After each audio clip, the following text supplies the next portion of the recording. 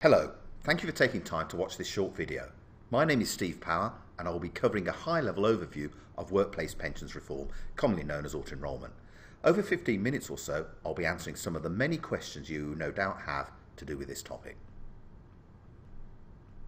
Thanks, Steve. Well, my first question is, what is auto-enrolment?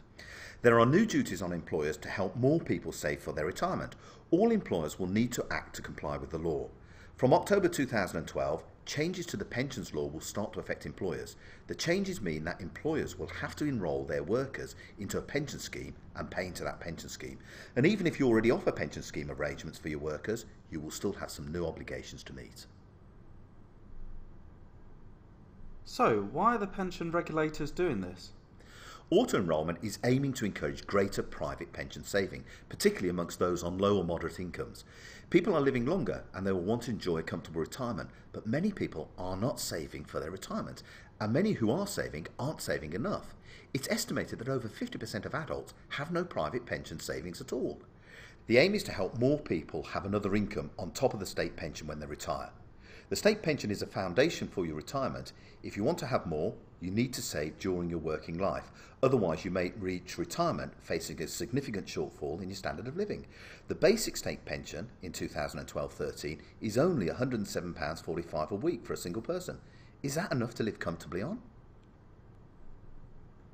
The government is getting employers to enrol their workers automatically into a pension at work, so it is easier for people to start saving. It is estimated that 8 million workers will be auto-enrolled into these pension schemes. You can opt out if you want to, but if you stay in, you will have your own pension, which you get when you retire. So, when is this coming in, and for who? In fact, how will this be implemented? Basically, there are 7 steps to prepare for auto-enrolment. The first step is know your staging date. Secondly, assess your workforce. Third, review your pension arrangements. Fourth, communicate the changes to all of your workers. Fifth, automatically enrol your eligible job holders. Sixth, register with the pensions regulator and keep records. And finally, contribute to your workers' pensions. Okay, so Steve, tell me, what do you mean by knowing the staging date? The date when the new law is switched on for employers is known as the staging date. The staging date for employers varies according to the number of employees they employ. The earliest staging date is the 1st of October 2012 for the largest of employers, i.e. 120,000 or more workers. Other employers will then gradually be brought on board from the largest to the smallest until approximately 2017, by which time all employers will be operating under the new legislation. So here are the staging dates as seen on the Pensions Regulator's website. As we can clearly see here on the first table, the 1st of October 2012 is for employers that employ more than 120,000 workers. And in November, it's for those that employ between 50,000 and 120,000 employees. And January 2013, it's between 30 and 50,000. And so on until we get to February 2014, where it's between 250 and 350 employees. For those employers with between 50 and 250 employees, there is another table. And as we can see here, the 1st of April 2014 is for those employers that employ between 160 and 250 people. And so on until we get to April 2015, where it's those that employ between 50 and 53 people. And for those with less than 50 employees, the staging date will be between June 2015 and April 2017, with some exceptions as listed in these tables. To check your own staging date, we recommend you go to these pages on the Pensions Regulator's website. What do you mean by assessing your workforce? You need to assess the category a worker falls into in order to determine the duties that need to be applied to that employee. So how can they be categorised? Basically, there are 3 categories which are determined by 2 thresholds as defined by the Pensions Regulator. These 2 thresholds are an auto-enrolment threshold, which is proposed to be £8,105 for the 2012-13 tax year. Basically, this is the same value as the emergency tax code. The second threshold, called the qualifying earnings lower threshold, is proposed at £5,564 for the 2012-13 tax year. With this information, you can start to categorise your workers. The first category is that of the eligible job holder. These are workers aged between 22 and the state pension age and have earnings above the auto-enrolment threshold, i.e. above £8,105. Auto-enrolment only applies to employees who are classed as eligible job holders. The second category is defined as non-eligible job holders. There are two groups here. Either they are workers aged between 16 and 74, have earnings above the qualifying earnings lower threshold but below the auto-enrolment threshold, i.e. above £5,564 but below £8,105. Or they are aged between 16 to 21 or the state pension age to 74 and have earnings above the auto-enrolment threshold, above £8,105. Non-eligible job holders can opt into auto-enrolment pension schemes, i.e. they can also become a member of the same pension scheme that eligible job holders are automatically enrolled into. Furthermore, when opting in, the employer is also obliged to make contributions into the pension scheme on behalf of these workers. The last category is the entitled worker. These are workers aged between 16 and 74 and have earnings below the qualifying earnings lower threshold. Entitled workers can join a pension scheme. However, that pension scheme need not be an auto-enrolled scheme or a qualifying scheme. A qualifying scheme is a scheme that meets a minimum set of requirements in terms of how they are operated. However, unlike opting in, the employer is not obliged to make contributions to these pension schemes. So, whilst opting in and joining may sound the same thing, they're actually quite different, with different duties on the employer. So what do we need to do in order to review our pension arrangements? Well, the first thing you need to do is, if you don't have a current scheme, you need to select a qualifying pension scheme to use for auto-enrolment. A qualifying pension scheme must meet three sets of criteria. The first is the automatic enrolment criteria, which includes elements such as the job holder not having to provide any information or even complete an application form to become or remain a member, and have no barriers on joining the scheme, such as age limits, etc. The second is the qualifying criteria. This includes things such as being an occupational personal pension scheme, being tax registered, and satisfy certain minimum requirements.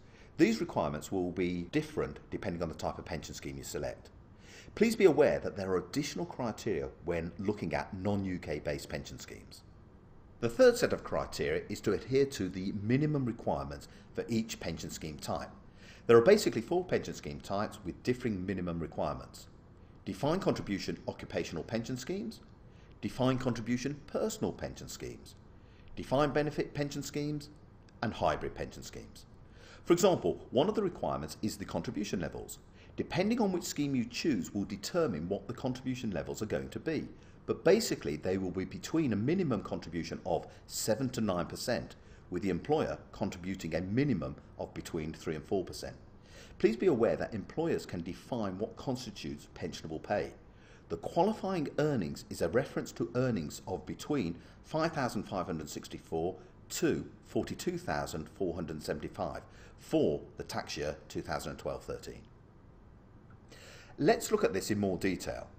The contributions are to be phased in by 2018 and they then must meet one of 4 contribution criteria. When based on qualifying earnings, the minimum total contribution is 8%, of which the employer contributes 3%. However, you do not have to base it on qualifying earnings, i.e. between £5,564 to £42,475. Instead, you can base it on the first pound of earnings, in which case there can be different contribution levels. This is called certification. The employer can define which pay elements of pay are pensionable and self-certifies that the pension scheme meets the minimum requirements. There are 3 tiers of contribution when using certification on defined contribution schemes. Tier 1, where the contribution is based on less than 85% of pensionable pay. The minimum total contribution is 9%, of which the employer contributes 4%. Tier 2, where the contribution is based on 85% or more of pensionable pay. The minimum total contribution is 8%, of which the employer contributes 3%. Tier 3, where the contribution is based on total earnings. The minimum total contribution is 7%, of which the employer contributes 3%. Remember also, there is employee tax relief on these contributions. But these contribution percentages are not starting at your staging date, it's actually being phased in. When based on qualifying earnings, the first phase of contribution is from your staging date to the 30th of September 2017, where the minimum total contribution is 2%, of which the employer contributes 1%. The second phase of contribution is from the 1st of October 2017 to the 30th of September 2018, where the minimum contribution is 5%, of which the employer contributes 2%. The third phase of contribution is from the 1st of October 2018 onwards, where the minimum total contribution is 8%, of which the employer contributes 3%. When following the certification process, the phases for each tier are shown here. Tier 1, Tier 2, and Tier 3.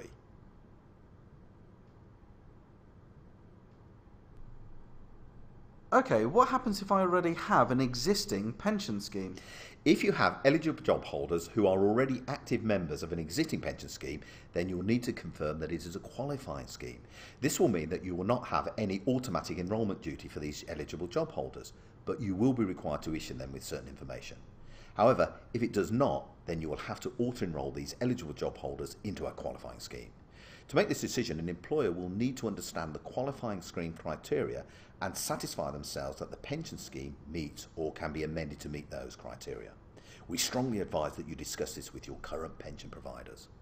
Does this mean I can use my existing pension scheme to auto-enrol my other workers? The answer is yes, you can, because you have confirmed that it is a qualifying pension scheme. However, you may decide not to use your existing pension scheme, in which case you need to set up another qualifying pension scheme, as just discussed. There will be a vast number of pension providers that will have qualifying pension schemes that you can choose from. However, the government is providing a qualifying scheme called NEST, the National Employment Savings Trust. NEST guarantees to accept all employers that apply for this scheme and is aimed for low to medium paid employees. What type of communications will I need to provide to my workers? One of the employer's duties is to provide certain information to workers, irrespective of the category into which those individuals fall. Every employer will almost certainly have an obligation to provide certain specified information within prescribed time limits to groups of their workers. So, for example, entitled workers, you will need to provide information telling them about their right to join a pension scheme. For non-eligible job holders, you will need to provide information telling them about their right to opt into an auto-enrolment scheme.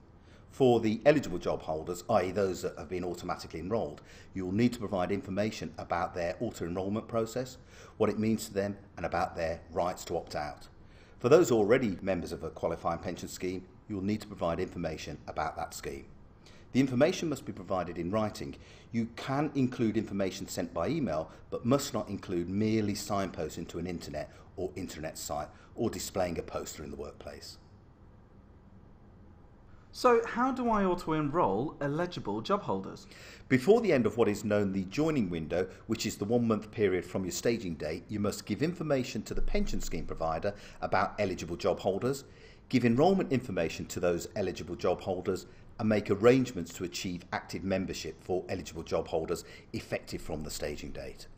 Auto-enrolment into a qualifying pension scheme is compulsory, but ongoing membership is not. A job holder has the right to opt out of the pension scheme membership, but cannot opt out of the auto-enrolment process. There is a specific timescale within which job holders can opt out of active membership of the pension scheme, known as the opt-out period. Job holders must opt out by giving an opt-out notice to the employer. In most cases, the opt-out notice should be provided to the job holder from the pension scheme provider. This acts as a safeguard to ensure that the job holder's decision to opt out is taken freely and without influence from the employer. When an employer receives a valid opt-out notice, they must refund the job holder with any contributions deducted from pay within a specific timescale. Equally, any money paid over to the pension scheme must also be refunded to the employer. If a worker opts out, they must be auto-enrolled every 3 years based upon the staging date. Once auto-enrolment has been completed, an employer will have ongoing responsibilities. Some of the responsibilities are to continue paying contributions into the pension scheme, to manage the opt-out process, and to keep records. There are additional safeguards in law for contributions deducted from earnings, including any eligible job holder contributions that have been deducted must be paid across to the trustee or managers of the pension scheme by the 22nd of the month for electronic payments or the 19th of the month for cheque and cash payments. can we postpone the auto-enrolment process? The answer is yes. Postponement is an additional flexibility for an employer that allows them to choose to postpone automatic enrolment for a period of their choice for up to 3 months. For example, the employer is able to postpone auto-enrolment for their employees, new starters employed after the staging date, or for workers becoming eligible job holders. What do I have to do to register with the pensions regulator? With informants of your staging date, you must provide the regulator with certain information, including details of the employer's business, details of the scheme or schemes you are using to comply with the employer's duties, the number of eligible job holders you have automatically enrolled. You can write, you can call, or you can use the online process which will be available later in 2012. So what safeguards are in place to protect employees? From July 2012, legislation came into force that places specific duties on employers that safeguards workers' rights relating to pensions auto-enrolment. For instance, at the job interview, employers must not screen job applicants on the basis that they will opt out of the pension scheme. Companies must not provide inducements or act prohibitively to stop employees from automatically enrolling into the pension schemes. Take any actions that can be seen to induce an employee to opt out of the pension scheme. For example, extend or renew a contract in the case of short-term workers, offer a one-off payment or a higher salary, or offer a promotion. Conversely, an employer cannot put a worker at a disadvantage simply because they have been automatically enrolled, such as withhold a promotion, withhold a pay increase, redundancy or dismissal. It doesn't even matter whether the inducement is successful or not. This is deemed to be unfair treatment of workers. If an employer does so, then the worker can enforce their rights in an employment tribunal. So Steve, can you please summarise what we have just discussed? This was a high-level overview of auto-enrolment, concentrating on the 7 steps to prepare you for this process.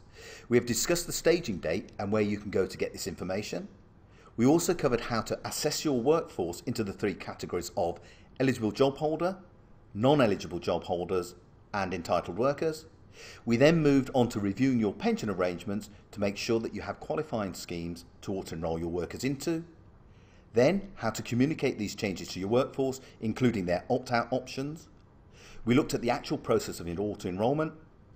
You need to register with the pensions regulator using one of the 3 methods discussed, and you need to keep records. And we also discussed the phased level of contributions that both you and your employees need to make. All Pegasus payroll software will be workplace pension reform compliant. Detailed guides are available on the pension regulator's website. We strongly recommend that you visit this website to ensure you follow all of the correct procedures and adhere to the rules. Thank you for taking the time to watch this short video. Further detailed information can be found on these reference links or on the Pegasus website.